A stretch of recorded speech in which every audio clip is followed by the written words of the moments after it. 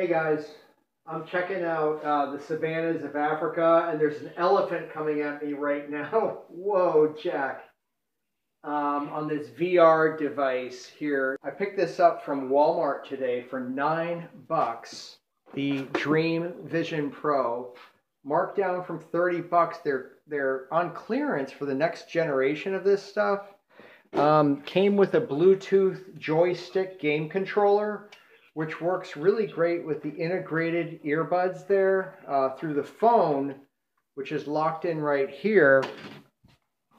And there is an action button right there that comes in useful sometimes, as well as volume rockers here, which work when you're on Bluetooth. But I'm not on Bluetooth right now. The headset sits very well. It's padded very well. I have the lights on in the room right now for the video, but generally you want to turn off the lights for the best viewing experience. I've had the best success checking out downloading the Google Cardboard app for this device. I didn't need a QC code, as I was reading about, like people were freaking out about not having the QC code. Of course, Samsung wants you to, or whoever, Dream Vision Pro wants you to download all these, shooter kind of apps, but I'm not into that. I'm watching stuff from the African savanna, waterfalls in South America. It's really cool, guys, because not only is it, hang on. Again, there's like animals all over the place here in this one. What's really cool is on the Google Cardboard app, the demo is really cool. It's an animation of the Arctic. And what I'm watching right now is next to that are VR recommended VR videos. So Google Cardboard app from the Play Store, it's just running by default on the phone. It did detect it apparently.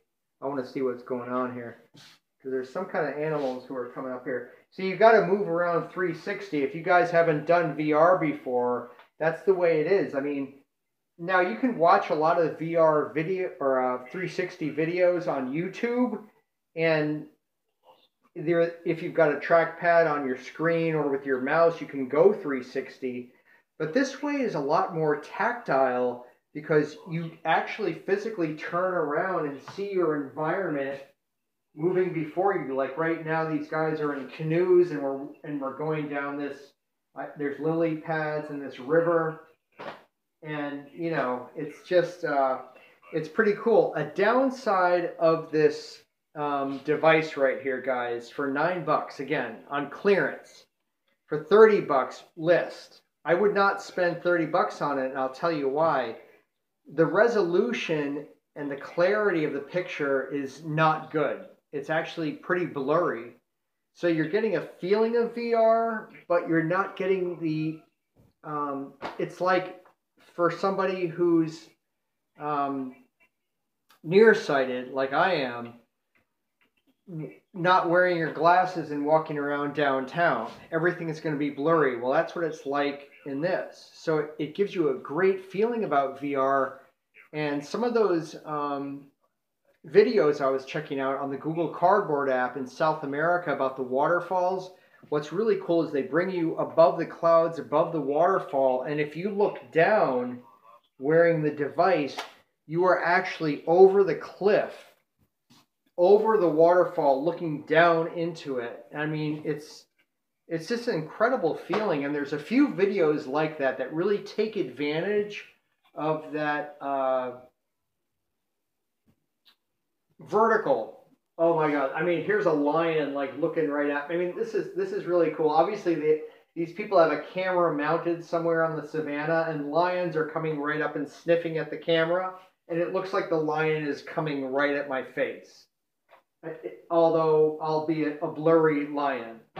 It's a National Geographic, actually. Remember to peel away.